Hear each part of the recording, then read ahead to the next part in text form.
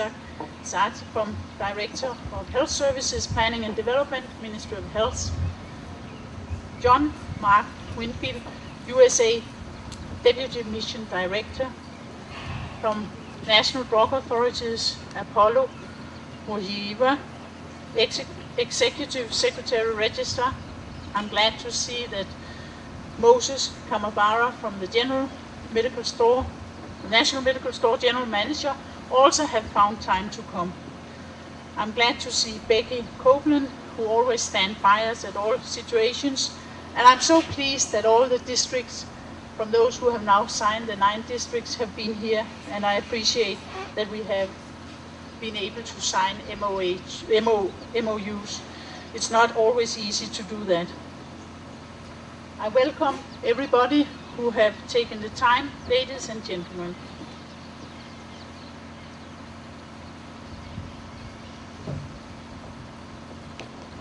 The U.S. Agency for International Development, USAID, established the SURE program securing Ugandans' rights to essential medicines as a support to the government of Uganda, as a support to the Ministry of Health, to improve access to essential medicines. Essential medicines and supplies are fundamental for quality of healthcare. It's like water to a human being. We can't provide healthcare, make sure our people are treated well without medicines. So all health programs that are existing here in Uganda are influenced and are partners with us. The SURE program is a 5-year program. It's ending in 2014 and has a budget of 38 million US dollars. That's more than $1 US per capita. The program will be implemented by Management Sciences for Health, which is a not-for-profit American-based organization in collaboration with EuroHealth Group, a Danish group, Fuel Group, pharmaceutical healthcare distributors, and your own Makerere University. To achieve the program aims or the goals of improving access to good quality medicines and supplies really requires extraordinary participation, coordination, and collaboration. And it requires that we work together with all the stakeholders, and there are many. When you look at the pharmaceutical sector here in Uganda, we have very many stakeholders that we have to work with. Some of them you already been presented to the national medical stores as events, the US government, World Bank, CHAI has been here today, is here today, the Belgium Technical Collaboration, DFID, you name it, all the implementing partners and their programs. And that is a challenge. But it's also what makes us able to succeed. We will collaborate with all stakeholders to build capacity and improve efficiency and effectiveness in supply chain management at all levels. We will build on experiences that has been gained here in Uganda over the past many years. There has been a number of programs to support the pharmaceutical sector, recognizing the importance of medicines. These programs are programs such as DELIVER, Strengthen Pharmaceutical Systems, Supply Chain Management Systems, and ANIDA.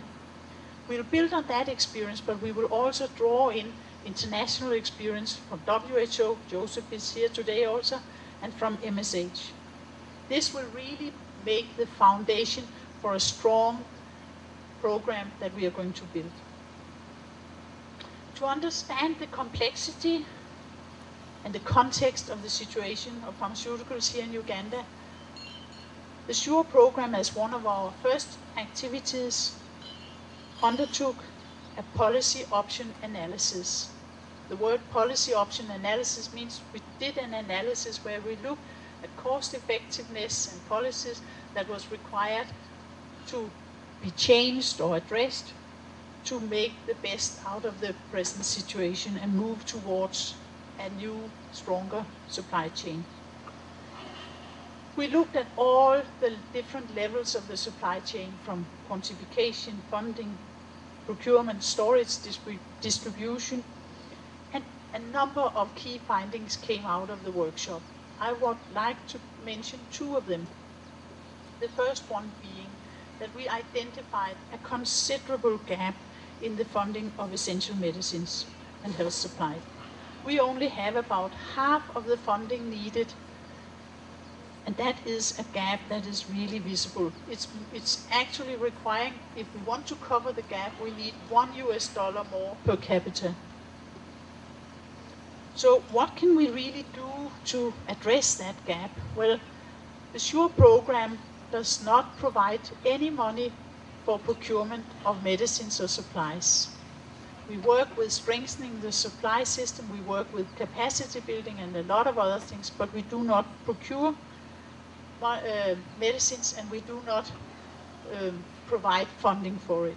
Therefore, what we can do is that when something is limited, like funds in this case, we can at least set up systems so that we know how much we spend, how we spend it, and how much is the gap, because the gap might change over time.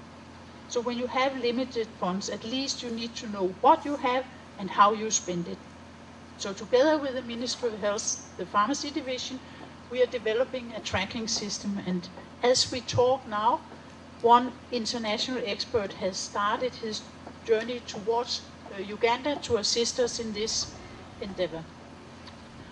Another key issue is that over the past years, a lot of funding and resources from Global Fund, PEPFAR, and other donors have been provided for 3 specific diseases, namely HIV/AIDS, tuberculosis, and malaria. These are very important diseases to treat and to address. However, they have taken priority to a lot of our ordinary, more used drugs like essential medicines and supplies. This has meant that parallel supply systems have mushroomed and almost out of control. To the extent where one facility at the same day can have 2 trucks coming, delivering the exact same drug, and that we cannot afford. We are not a country where if the car breaks down, you just buy a new. Time has come to repair. We need to repair, and to make sure we do the repair well, we need to work together. I'm pleased to announce that the SURE program, together with the Ministry of Health, the national medical stores, the joint medical stores, the drug authorities, and many other key stakeholders already have taken the first steps to make the supply system more efficient and effective. As we talk, more than 300 health workers have been trained or are in process of being trained in how to report and order HIV/AIDS medicine better than they do today. In the next 3 to 5 years, we are looking at a Uganda that is changing. We are looking at a Uganda where we see increased availability of good quality essential medicines and health supply. How are we going to achieve that? Well, we will see it through improved information system. As managers, we need information, and one of the things that SURE will ensure is that we have more management information at all levels. We will improve control of medicines. The NDA will be supported in trying to reduce substandard drugs and even counterfeit drugs. We'll have better medicines management from the national medical stores and all the way down to the lowest facility level.